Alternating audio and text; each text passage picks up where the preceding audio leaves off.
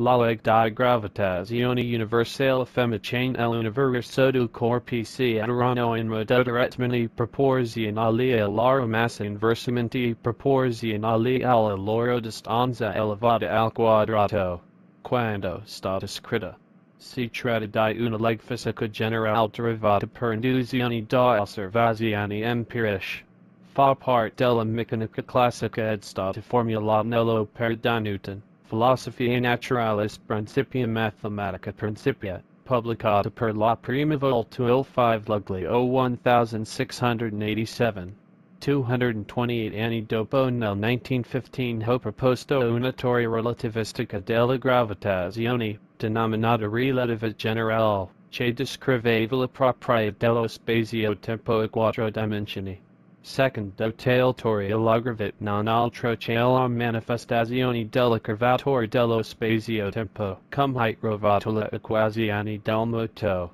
Ho dedotto le equazioni del modo d'acqua della relatività speciale valide localmente nei sistemi inerziali. Ho dedotto inoltre il modo in cui la materia curva lo spazio-tempo imponendo l'equivalenza di ogni possibile sistema di riferimento da cui il nome di relatività generale.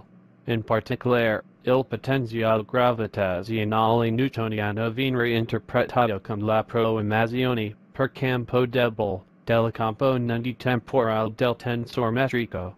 Da questo discende il fatto che il tempo scorre lentamente in un campo gravitazionale più intenso.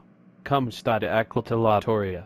Alla pubblicazione, la teoria venne accolta considerata as moda parte della comunità scientifica, perché derivata unicamente da ragionamenti matematici ed analisi razionali, e non da esperimenti e osservazioni. Le predizioni della relatività generale sono state confermate.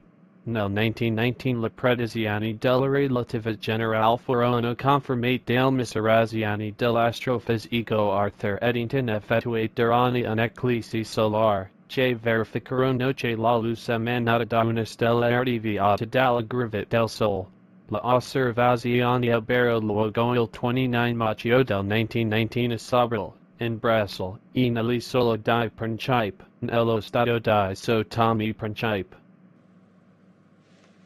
Mentre Newton fu in grado di formulare la legge di gravità nella sua monumentale opera, egli era profondamente disagio con il concetto di azione a distanza, che le sue equazioni implicavano. Nel 1692, nella sua terza lettera a Bentley, scrisse: che nel vuoto un corpo può agire a distanza su di un altro senza la mediazione di qualsiasi altra cosa. Permesso e attraverso la quale la loro azione e la loro forza possono essere trasferite all'uno altro. Per me una certa cause grande cui, credo, nessun uomo con competenza in questioni filosofiche potrà mai credere. Queste visioni sono state spiegate dalla teoria della relatività generale di Einstein, nella quale la gravitazione è un attributo dello spazio-tempo curvo invece di essere dovuto una forza di propagazione tra I corpi. Nella teoria di Einstein, le masse distorcono lo spazio-tempo e loro vicinanze, e altri corpi si muovono in traiettorie determinate dalla geometria dello spazio-tempo. Si ha permesso una descrizione dei modi della luce del massa in linea con tutte le osservazioni disponibili. Nella relatività generale, la forza gravitazionale è una forza apparente dovuta alla curvatura dello spazio-tempo, in quanto l'accelerazione di gravità di un corpo in caduta libera dovuta alla sua linea di universo, essendo una geodetica dello spazio-tempo. Continuiamo a lavorare per rendere facili questi concetti. Ci chiamo Marcello Pedone.